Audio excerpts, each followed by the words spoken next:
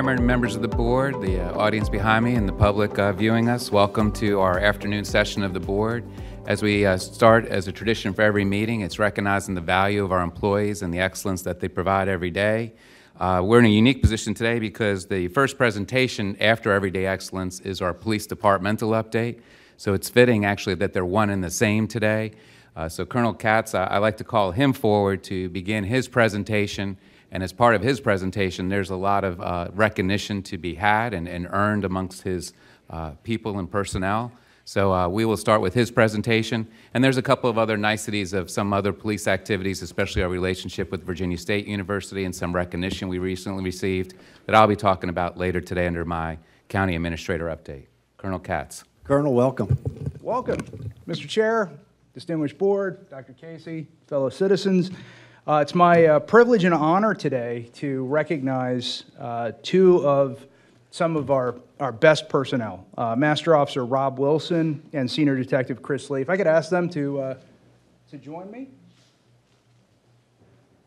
Because I'm not going to say nice things about them while they're sitting behind me. I want them up front so that they can have the attention they deserve. And I'm sure they don't want.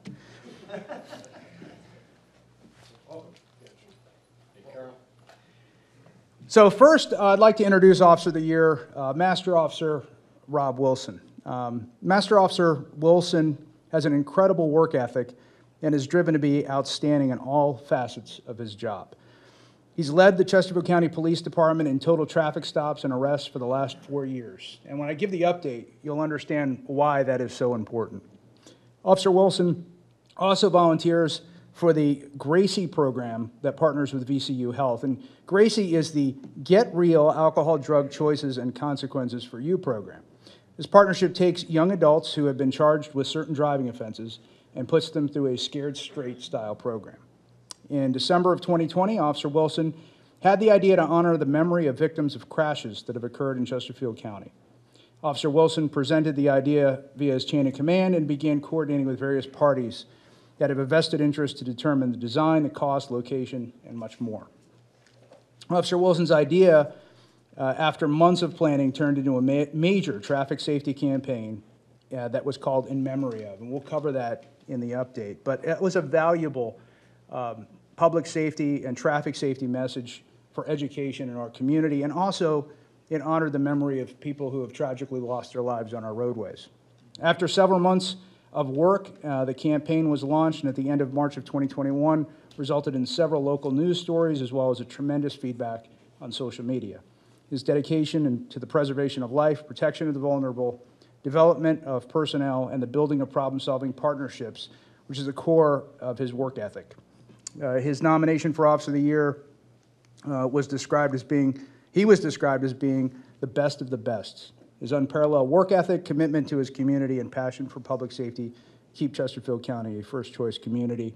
I should also say that he hails from our beloved Sheriff Carl Leonard's Buffalo, New York. Officer Wilson, congratulations. Thank you.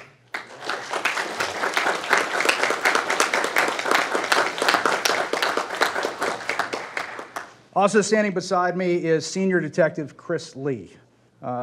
Senior Detective Christopher Lee was transferred to the Special Victims Section of the Criminal Investigations Division in the fall of 2018. As you've known from previous presentations I've given the board and discussions I've had with you, the Special Victims Section is of particular value and interest to me. And in the 3 years that he has emerged, he's not only been one of the most skilled and capable investigators in the Persons Unit, but also an informal leader of the Special Victims Section. Detective Lee is incredibly thorough, diligent, and resourceful. He's team-oriented, he's an effective communicator, he's the epitome of professionalism and possesses a remarkably dogged work ethic. All these qualities are ever present in his impeccable casework.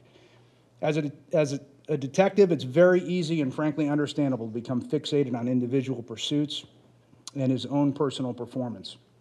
But what makes Detective Lee an ideal representative of the Investigations Bureau is that he has shown time and time again that he doesn't view himself as merely a detective only concerned with investigating his endeavors, but as a member of the police department who will do whatever it takes to help other department members fulfill their mission. Chris is also a member of our AUS, or Unmanned Aerial Systems, Aircraft Systems team, and he's training this evening, which is why it's so remarkable that he's actually joined us today and in a suit, because he was supposed to be in training gear. So I don't know how he got out of that, but I'm sure you'll be having a discussion with Blaine Davis over that. Yes. So Chris, congratulations. Thank you so much.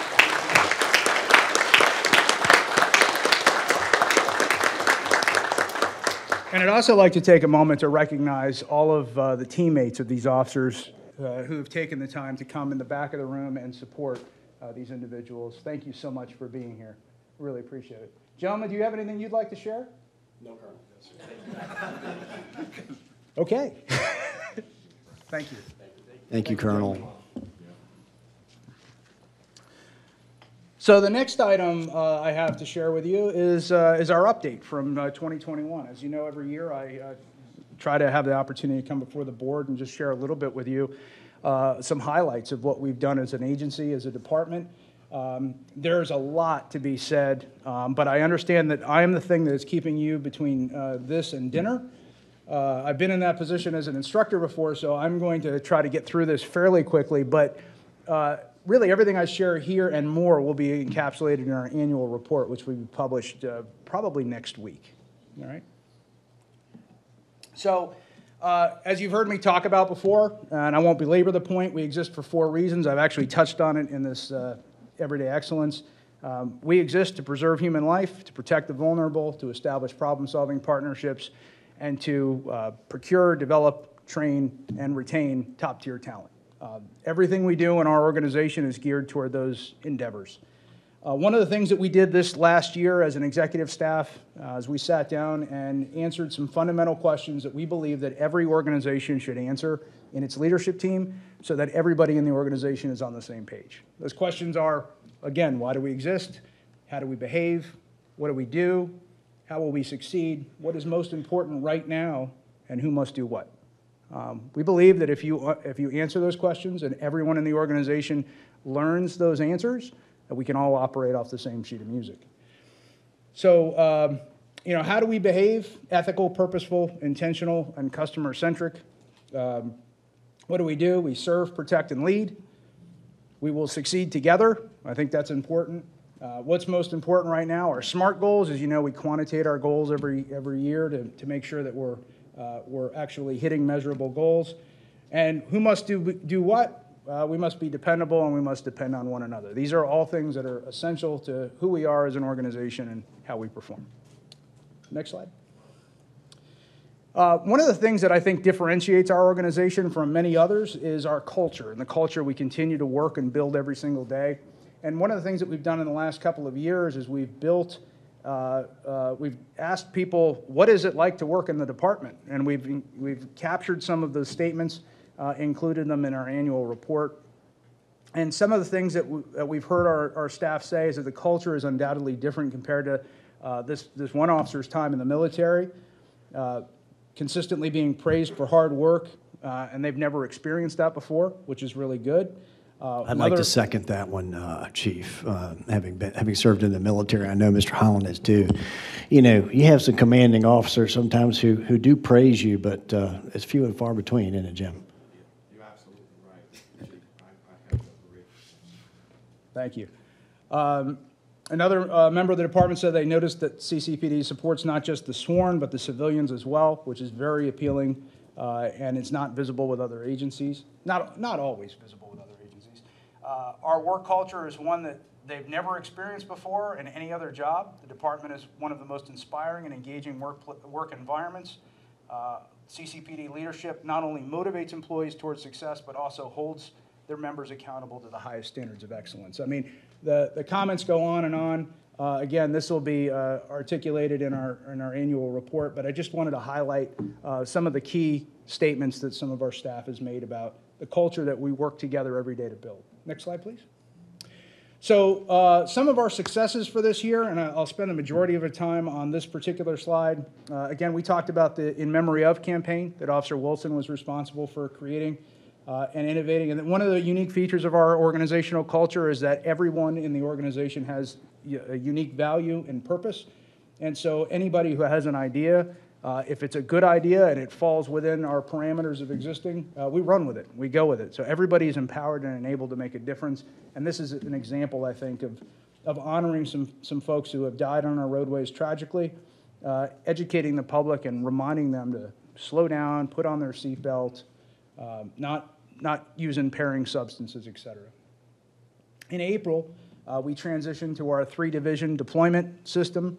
I'm happy to share with you that our Falling Creek Division, which borders Richmond and is our busiest area of the county, actually experienced a 10% increase in response time last year. So we're getting to where we need to get faster, and that a lot of that has to do with our modified schedule that we're piloting in the Falling Creek Division. We transitioned to Premier One CAD and mobile system in May. We became the first agency in Virginia to implement the Spider Tech system. I've talked about that in the past. It's essentially a customer satisfaction survey. I'll share with you some of the results in future slides. We ranked 6th in the overall national night out engagement for communities 300,000 or more, and that's we're consistently in the top 10 in that particular area, so we're very proud of that. We invited volunteers to join in our hiring process, both sitting on oral review panels, evaluating potential candidates, and evaluating background investigations. Simply asking members of the community, do you feel comfortable with this person patrolling your streets? We feel like there's an opportunity there to partner with the community. We've done that, and it's been a very successful program and a good partnership. We developed a new civilian audits and inspections position in OPS. We repurposed a position in records. One of the features, I think, of an excellent organization is that we're continually measuring our performance. This person, Eric, he has complete autonomy and latitude to go wherever he wants in the organization, look at whatever he wants, inspect it, evaluate it. He's not a sworn police officer, but he's our eyes and ears. And organizations do best that which they frequently measure. And we don't know what we're going to be measuring. So excellence is our benchmark. We made international news with our Smartwater CSI program for apprehending someone in the, that was breaking into the Ettrick Deli that was being hit on numerous occasions. We were very upset about that because it's a beloved business in our community. And we were really, really excited when we were able to snatch this gentleman who may or may not be wearing a Ben Roethlisberger jersey in his picture. But we were very excited about the fact that we were able to capture him. We also arrested more than 40 suspects during online chatting operations this year. People that felt that they were going to come to Chesterfield County to exploit underage youth and violate them sexually. I had the opportunity to participate in one of those things on the arrest team back in November, and I can tell you that it is very satisfying to open the door of a hotel room and snatch up somebody who thought they were going to lay their hands on somebody's little girl. We are committed to continue doing that. We enjoyed the long-anticipated public safety pay plan as a result of the support from this board, and I appreciate that. It has helped do wonders for our retention, our hiring, and that personnel piece of why we exist as an organization. So thank you for that. Next slide, please.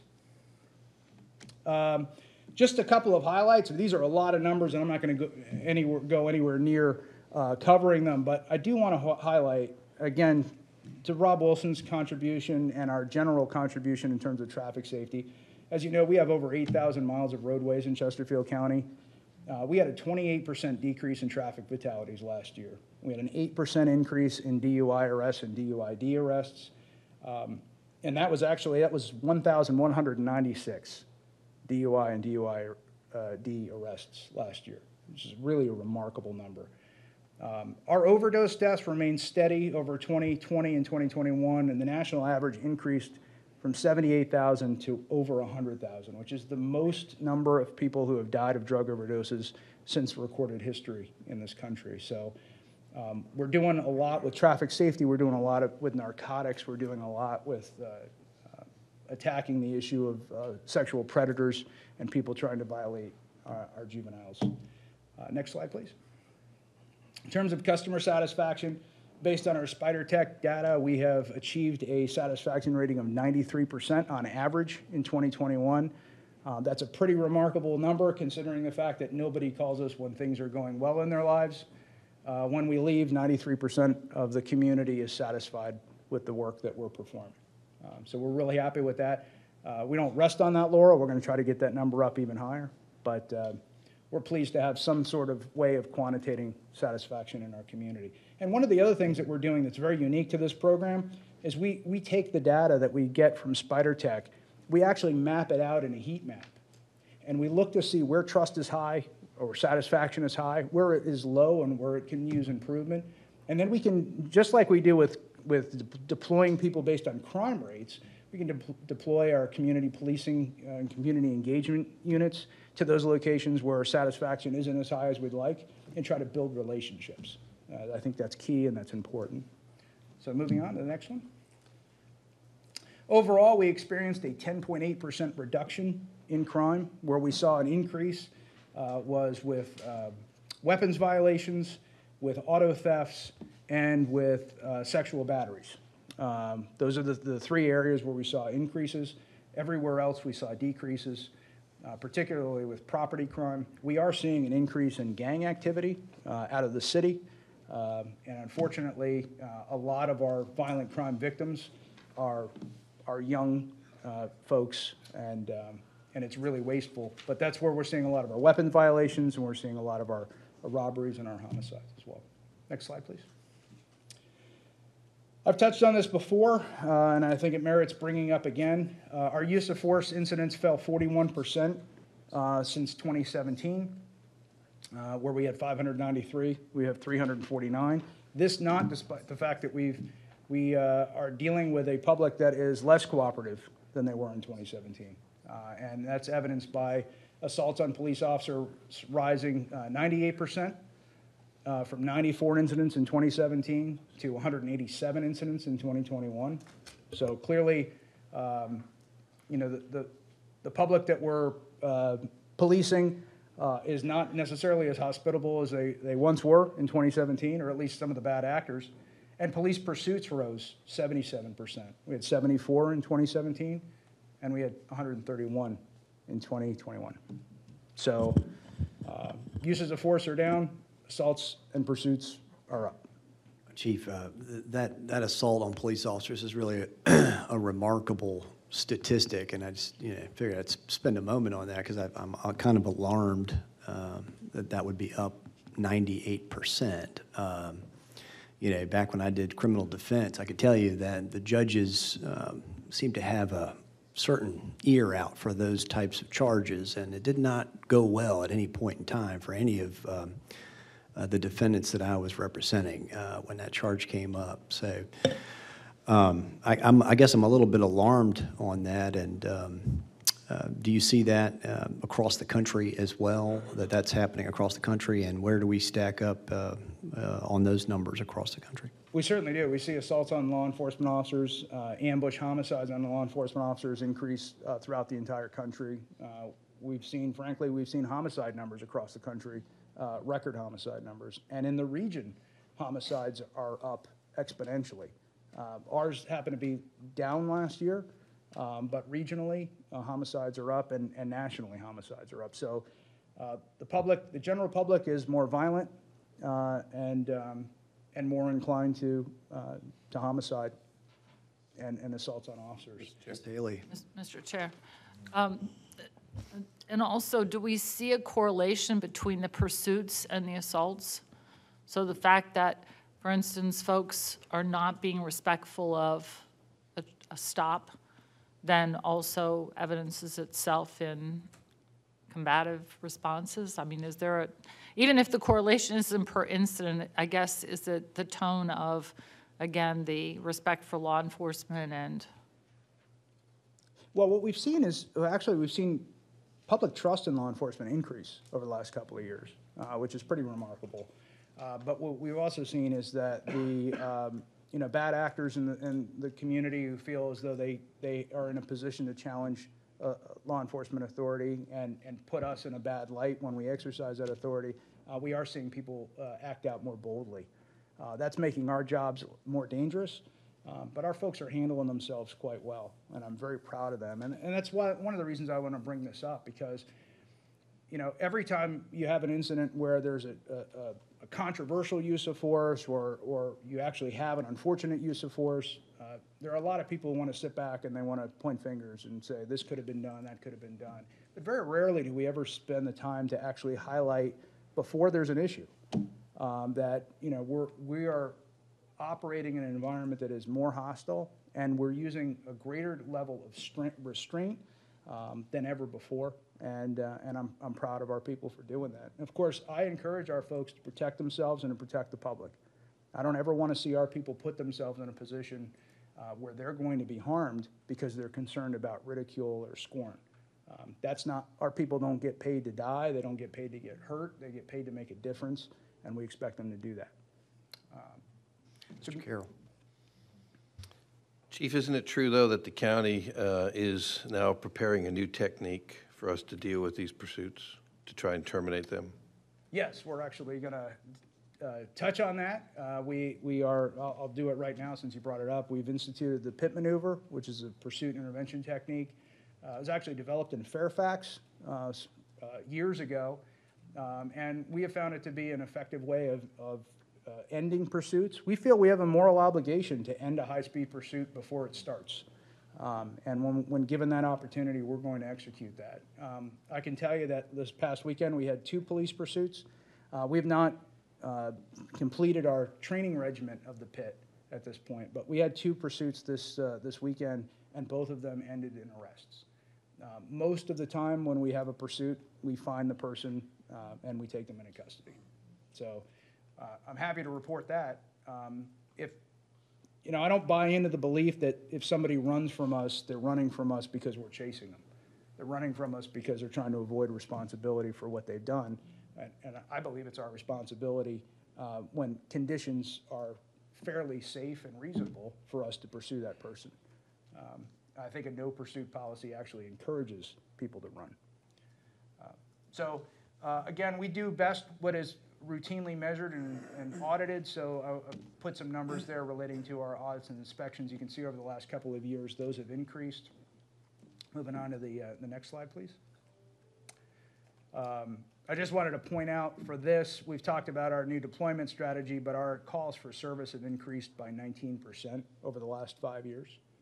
So, of course, it's consistent with the growth of the county, but it is important to point out that we are handling more calls than before. Moving on to the next slide. Want to take a moment to highlight, again, I never publicly announce whether or not we do or do not have a narcotics investigations unit, but if we did, we may have endeavored upon the largest drug bust that we know of in Chesterfield County history this past year. One of our detectives who may or may not, well, I won't even name him because he works undercover, but he worked on a year-long investigation. And in that investigation, it involved over 100 law enforcement officers from state, local, and federal agencies to execute 20 search warrants. And overall, we seized 37 kilos of cocaine, 87 kilos of marijuana, 67 grams of crack cocaine, 95 fentanyl pills, 17 firearms, 5 vehicles, and about $916,900 in cash. The narcotics seized during this investigation is believed to be the largest narcotics operation in our department's history. And again, we make these impacts, and I'd point back to the output, which is that we had 2 more drug overdoses in 2021 than we did in 2020.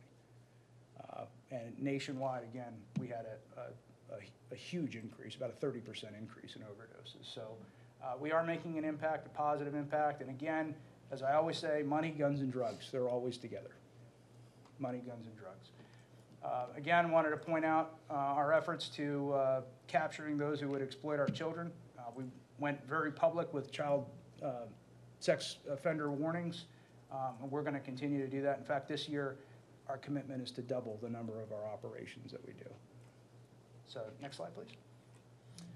And finally, everybody loves pets, so I figured right before dinner I would just end with letting you know that our animal shelter experienced an 86% save rate last year, and we were able to adopt 621 pets, return 496 fur babies to their owners, which, as you know, if you're an animal lover, that's a priceless gift.